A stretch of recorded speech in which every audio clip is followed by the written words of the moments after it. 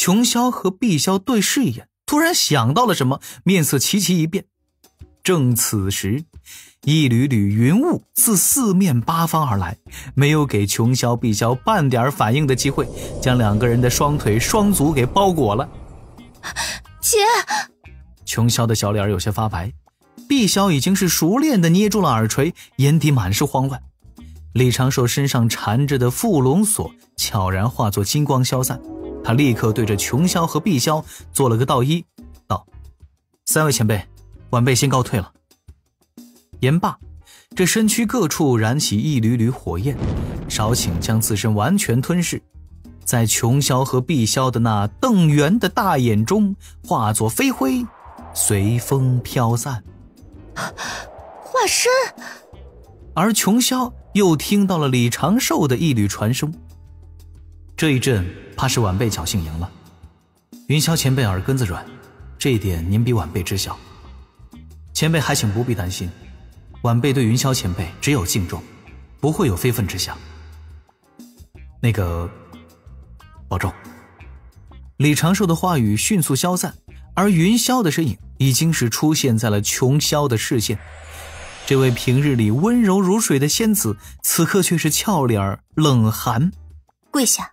几乎在云霄现身的同时，东海之滨，一条游鱼自水中悄然现身，又化作一名中年壮汉的身形，在一处荒无人烟的沙滩上登上南赡部洲。他脚下一点，身形划走一缕青烟，瞬间消失不见。此正是魔高3尺，道高3尺半。虽然很想看接下来的三仙岛家暴现场，但是总归是不能在那儿久留，以免引火烧身。根据李长寿的估算，接下来最少几千年，应该是不用担心这三位知晓自己根脚的大佬会在洪荒走动了。李长寿的心底稍微安稳了一些，接下来要做之事，自然是回渡仙门中藏身。顺便，李长寿脚下拐了个弯儿，去了自己那只指道人所在的那座凡尘大城，看到了那位在将军府后院习剑的少女。一晃12年，她已经是豆蔻年华。因此前江灵儿出关之后，曾经带着九九来过一次，为她埋下了仙种，并与她父母定下了修仙之契。再过1年2年，就会将她正式的接去渡仙门，还是由江灵儿收徒，收为小弟子，真小师叔。李长寿对此倒是不用多管，只是按照小琼峰人均待遇，用指道人护他周全。看着少女资质，算是中上之资。观摩其习武弄剑的一招一式，便觉得他悟性应是不错的。只是师父面对这位与晚江与师伯有6分相似的小师妹，也不知道会有哪般感想。晚江与师伯当年的事，也该让师父知晓了。李长寿转身离开此处大城，施展土遁，迅速朝着自己最熟悉的那条路径而去。转眼已过千重山，俗世红尘抛云间。金仙境后，李长寿的遁法有了极大的飞跃，不过2个时辰已经是抵达了渡仙门山门，这还是有较大的保留。回山也简单，李长寿用指道人外出，本体回返山门，毫无破绽。他先去破天峰上走了一遭，跪在圣人画像之前，静静拜了半天。待夜幕降临，李长寿回到了小琼峰上，跟灵娥和熊灵力打了一声招呼，就回了丹房。此前在混元金斗之中，他只是将感悟尽数接纳，并未完全消化。接下来少说还要闭关数十年，才能完全巩固好此时的境界。而李长寿迈入金仙境之后，小琼峰流浪计划已经可以大大提前。尚未成金仙时，李长寿的思路只是停留在阵法禁制，如今得了长生道果，修为境界已不算低，完全可以从神通入手。配合自己已经落下的阵基，将小琼峰当大号的法宝慢慢祭炼。小琼峰流浪计划的第一个目的地，李长寿也已经制定好了。兜率宫后院。想多了啊，肯定不行的。临近兜率宫之地那一处种豆之地，这就是绝佳的落身所在。不过这需要自己在天庭的根基更加稳固，待立下大功才好跟玉帝陛下请命。其实还有一事，齐元老到现在还挂念着该何时上天庭混一个小吏，帮自己2个徒弟铺好今后的上天之路。李长寿仔细地思量着，决定还是让师傅在这条路上走下去吧，要不然师傅真的就没什么奔头了。今后海神李长庚自是海神李长庚，与他李长寿和师妹灵娥去天庭做小吏无关，如此也可以多一层掩护嘛。等等，李长庚？李长寿的心底突然划过了一道小闪电，滋啦滋啦滋啦。因为金仙节之后，自己清晰了不少的前世记忆中，突然就浮现出了一段信息。他掐指推算，左右思索，最后禁不住站起身来，在地下密室中来回走动。哎呀，老死在上，老死在上，我之前都干了些什么啊？一身白衣的清瘦老神仙，白发苍苍，端着拂尘，为玉帝的智囊，自身又带着一层神秘光环。这不就是那个西游劫难中的玉帝信使，口中喊着大圣大圣，忽悠孙悟空上天当弼马温，又是说快去请如来佛祖中的那个跑腿老神仙太白金星。哎呀，太白金星李长庚。李长寿脚下一软，扑通一声就坐在了圈椅之中，禁不住抓耳挠腮。想到自己有可能出现在封神之后的故事当中，他又突然咧嘴一笑。但是转念一想，自己说不定只是巧合，而且太白金星这因果已经是太大了一些，这算什么？这自己给自己挖了个大坑，还自己跳进去了啊！人叫粗口。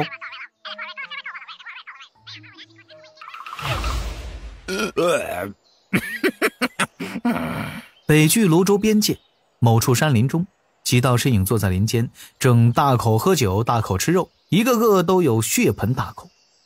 而在这些身影的中间，反倒是有一个气质文雅的中年男人，面前摆着一堆树皮，吃得津津有味，甚至还忍不住打了个嗝儿。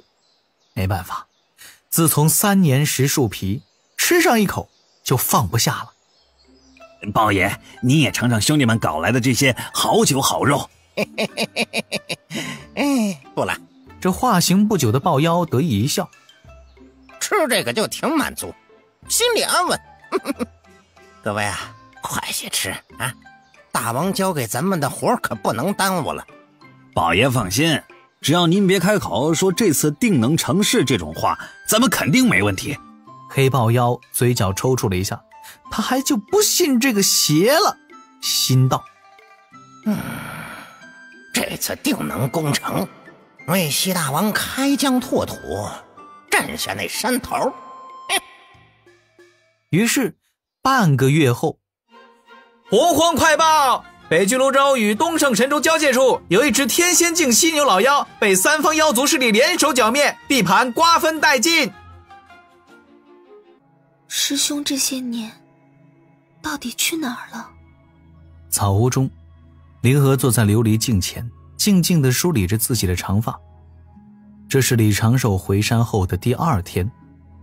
昨日见到师兄的指导人外出，很快又回返，听到了师兄的传声，他的一颗芳心总算是落下了大半。可随着又有些开始纳闷了。12年，如果是去行道侣之事，说不定孩子都能有3、4个了。但自己这般去问师兄，又会让师兄觉得自己管得太多了，从而疏远自己。灵娥抿着嘴唇，略作思量，越想越是觉得胆战心惊。不行，还是要去探探师兄的口风。不管如何，师兄的孩子我都会视如己出。打定主意，灵儿立刻又忙活起来，对镜细细装扮，却努力让旁人看不出自己有所装扮。点腮红，起云鬓，抿朱唇，不多时她便打扮得光彩亮丽，又是那般灵秀逼人。提着做好的酒菜，哼着自己最近谱写的小调，灵儿驾着云朝丹房慢慢飘去。抵达阵法边界时，丹房外围的阵法自行解开，但是一句传声却钻入了灵儿的耳中。若无大事，半个月后再相见，我再稳固境界。灵儿闻言顿时眨了眨眼，有些欲言又止，忙道：那师兄你忙，我就是想给师兄接风洗尘的。李长寿轻笑了一声，哼，当真只是接风洗尘？这个灵儿顿时一阵装傻轻笑，既不敢说谎，那就只能够冲愣了。但是李长寿随之传声：此次外出是忙正事。哦。灵儿的心底松了一口气，师兄似乎是看透了自己的心事，给了自己这般答复。忙正事的意思就是没有搞正事之外的事。也对，师兄的麻烦性子绝不是12年就能拿下的。那师兄，我去把这些吃的孝敬师傅咯。去吧。李长寿的传声落下，丹房外围大阵再次缓缓开启。先是注视着灵儿离开的背影，李长寿的手指敲打着书桌桌面，继续沉思着一个大问题。哎呀，太白金星啊，太白金星！我化名竟然对应了天庭中的那位老官儿啊！哎呦呦呦！此时李长寿的心底当真是一言难尽，总是回荡着那一句：贫道乃天庭文臣之首，深得玉帝信任。你被猴打过？贫道为人教出身，与大法师相熟，更得老君传了丹道妙法。你被猴打过？贫道你被猴打过？贫道有一句人教粗口，不知道当讲不当讲。他花费了大概3天才调整好了自己的心态，保持着怀疑的态度接纳了此事。也没什么好高兴的，知道自己有可能就是天庭今后的太白金星，并不代表自己就可以平安地度过封神大劫，更不能说今后就可以高枕无忧。首先不能排除自己如果在封神量劫中出点啥事儿，圣人老爷再随手造一个法宝人，填补法宝人空缺的可能性。其次呢，成为天庭玉帝的头号文臣并不是什么好事。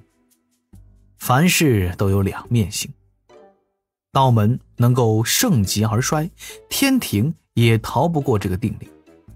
虽然现如今天庭还没有兴起，但是自己还是要做更长远的考虑。天庭给自己功德，自己为天庭办事，而后两不相欠，这才是李长寿追求的理想状态。再有，上辈子听过的那个笑话，这笑话是啥呢？我讲一讲。就说呀，有一个小伙他算了一卦，算卦的先生说他能活到80，然后这个小伙就开始浪了，那当真是一路狂飙一路浪啊，然后就高位截瘫，活到了80。这虽然是一个笑话，但是道理却是十分的深刻。自己要长生，更要健全的长生，安然躲过封神大劫才是重中之重。倒不如当作不知此事，这必然会影响到我今后对一些事的判断。李长寿如此思量了半天，稳妥起见，他决定对自己下黑手。花费了几天的功夫，琢磨出了一则简单的法术，将自己关于太白金星李长庚的记忆以禁制之法暂时封存。若今后听到太白金星4个字，这一部分的记忆就会自行解封，而且他还保留了自己封印了少许记忆的这件事儿，随时可以主动想起此事。金仙境之后，自己倒是可以琢磨一些简单的法术。李长寿拿出一张布帛，开始接下来的修道规划。未来100年内，大部分的心神要保持在本体，静静悟道，体会玄妙的道境，其他各事都要以监察为主，静观其变。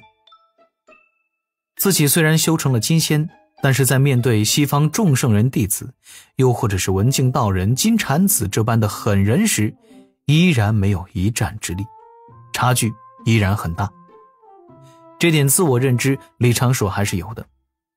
金仙境之后，修行会变得缓慢且枯燥，且拥有了漫长的岁月，也需要漫长的岁月去体会自身大道。连带着李长寿的时间观念也会再次发生变化。一眨眼就是半个月悄然而过。到了与灵娥约好相见的这一日，李长寿特意腾出半天时间，将灵娥和熊灵力喊来自己湖边的草屋中，为灵娥讲道说法。熊灵力纯属是蹭课。灵娥盯着李长寿仔细看了好一阵儿，鼻尖轻轻耸动，喃喃道：师兄，怎么感觉你现在跟之前有些不一样了呢？李长寿含笑点头，呵呵，何处不一样了？具体也说不出呢。灵娥抿着嘴唇轻吟2声，也只能眨眨眼。李长寿温声道：坐下吧，我为你讲成仙之事。灵娥秀眉轻皱，师兄果然有些不一样了，以前对我可没这么温柔过。有问题，必有问题。然而李长寿的下一句便是：关于你怠慢修行之事，稍后我自会罚你抄写经文。这次就是千变起步，万变封顶，不用担心。灵娥闻言反而是嘻嘻一笑，心底顿时安稳下来。这才是师兄的味道。李长寿此时再为灵娥指点成仙之道，自身也有了不同的理解。温故而知新，自身也有微弱的感悟。